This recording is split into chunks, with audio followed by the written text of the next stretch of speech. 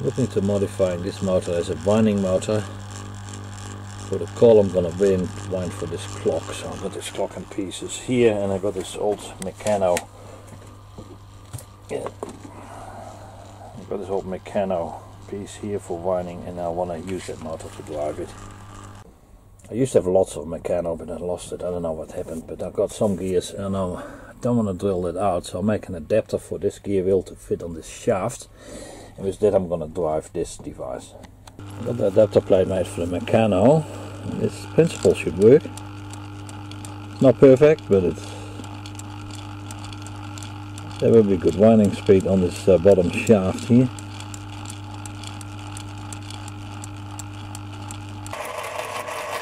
Prototype system seems to work. Not perfect. Well, nice Kahlua coffee as well. That's a good winding speed. Coil wire. That green wire is number 34 wire. Just modifying the wheel so it will fit on the shaft. So I'll made a couple of inserts which I glue on the side so it doesn't bounce. Well, I've got the winding mechanism sorted. This is working. Only thing is the counter runs 36 divided by 40. Too slow. Because the middle ratio gear, this one, 36 T's, that's 40 T's, but I can calculate it out. So now we'll do the first cut and then start doing my winding. Now I've sanded this wire with fine sandpaper, and now I need to make the connection here. That's the hard part, that needs to be done carefully. There's no need to wind up a whole coil and then it comes apart. That's not good when that happens. Oh, it's an open circuit, so I need to twist it around here if I can do this, because I can't see bugger all with the camera. I need to do that off camera and that's too hard. I think I did manage to get a couple of turns on there, so we'll see how that's going to work out. There's the solder. Fuck.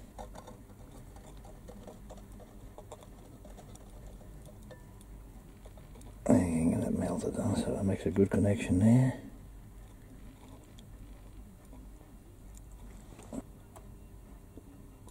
I've taped it up carefully.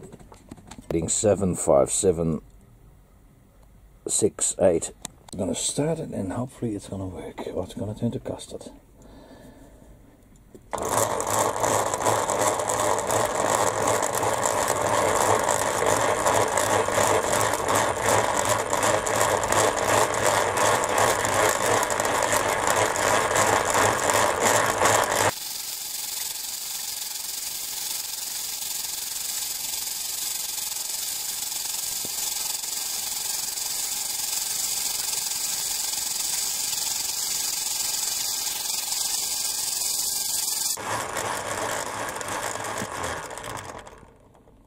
Okay, I'm going to put a layer of insulation material in here.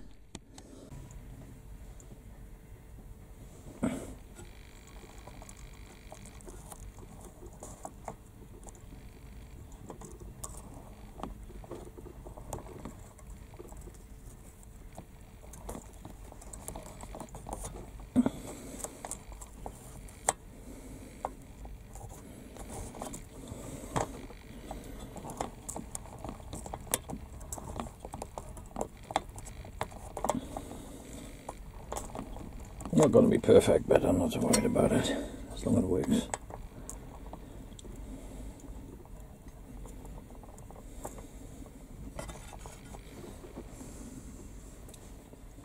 Okay, energize motor.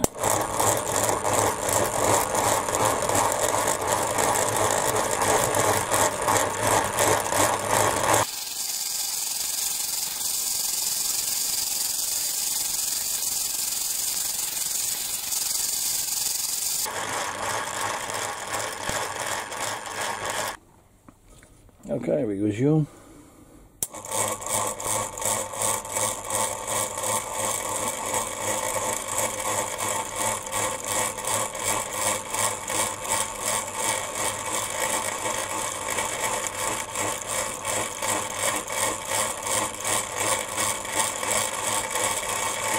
system is pretty good. Actually quite happy with it.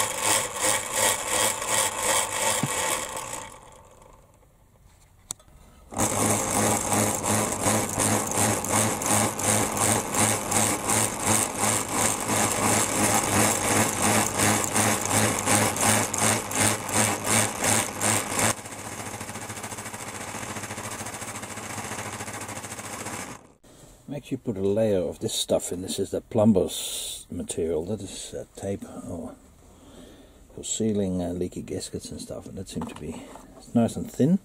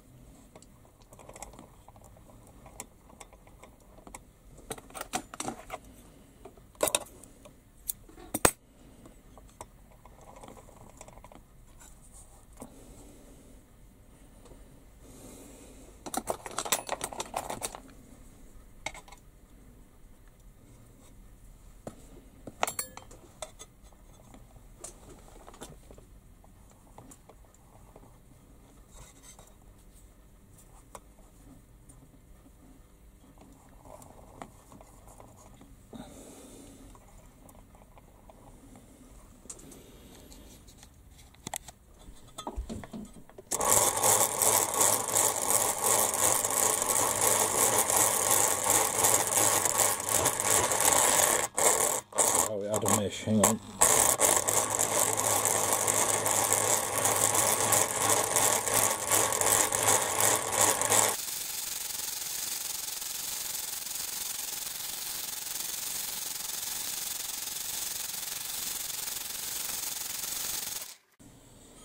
A little layer here because it's more voltage drop on that side, so energize the device again and start spinning.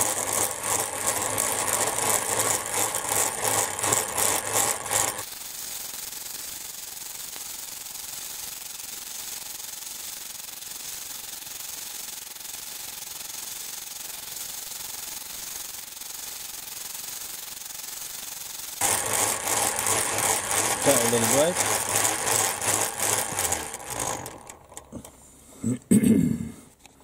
77849. Progress is pretty good. Works better than I thought. This winding at the moment.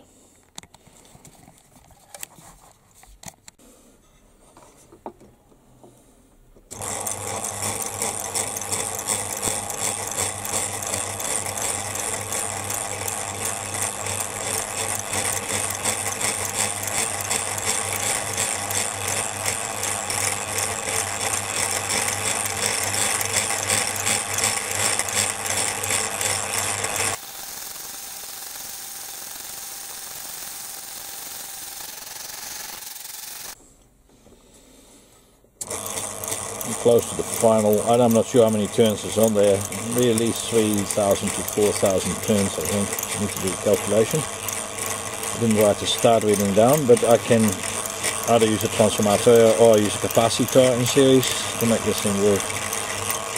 I'm just going to bind this off shortly.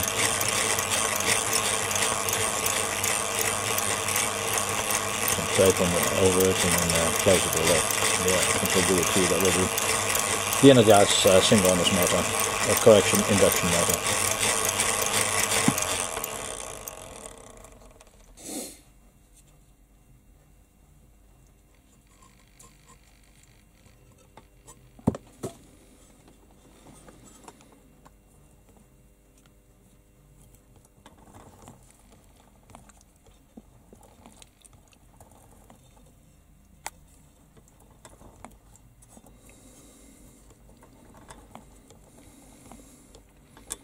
This plumper tape is actually fantastic. It's nice and thin.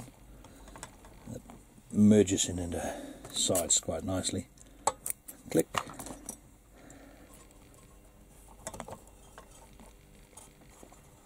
Couple more turns.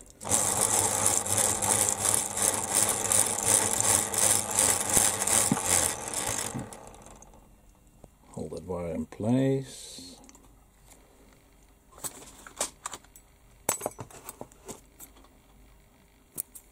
Cut.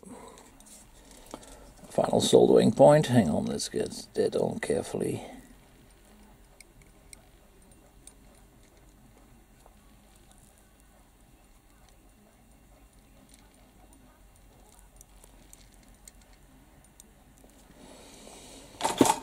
I'm going to do a continuity test. I'm satisfied with that.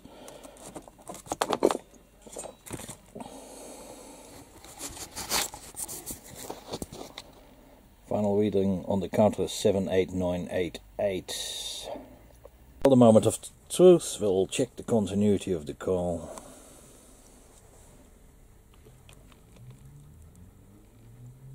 .237 kilo ohms, so it's 237 ohms. That's pretty good, I'm happy with that. I'll put it back in the clock, that's going to be the fun part. I'll put the coil assembly back. Now the fun part, stacking this assembly back together, see if it's going to work. And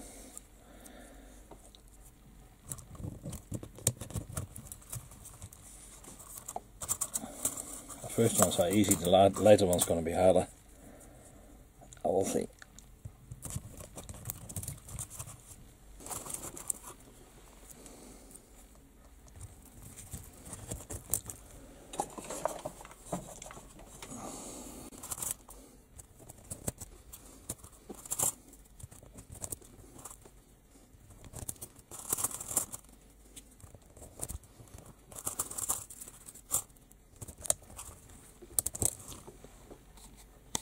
To get this together. Now I need to work out where this thing goes. I think it was on that side. That's the shunt to get an unbalanced situation, so the coil will provide a torque. I'll just have a refresh on my video. Well, I got the coil on the mechanism, so the disc appears to be free running. I'll show you.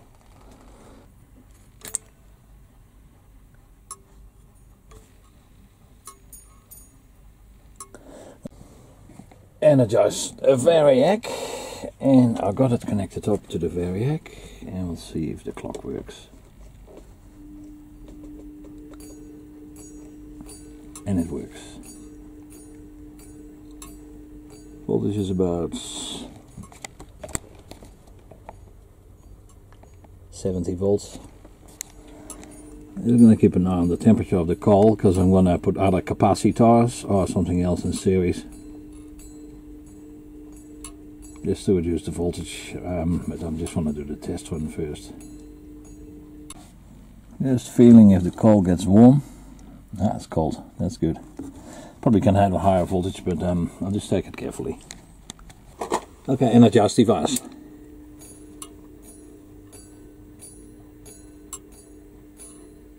And we'll charge up the main spring.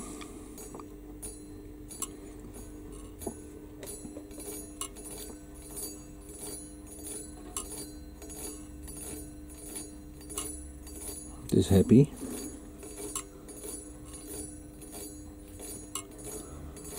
This particular pin, I'm not sure if you can see it, that's the brake. When the spring, the root feather or the spring in the drum is forced, let's start slowing it down. Just let it cook for a while.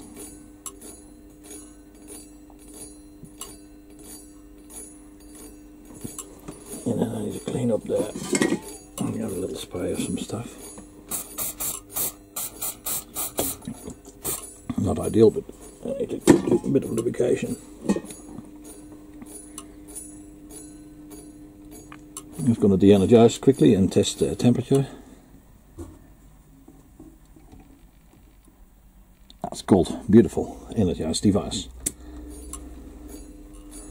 Need to let the spring charge up enough so hopefully the clock movement will start moving. some stage.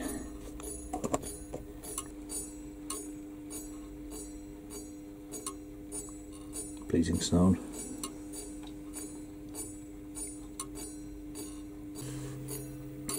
The needle is now clearly visible. That's this brake needle here.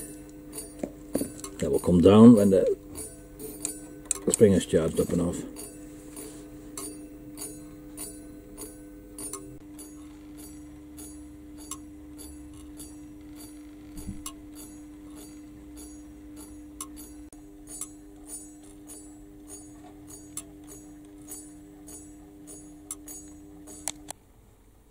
Okay, the current being drawn is about 69 milliampere. I just put a milliampere meter in series.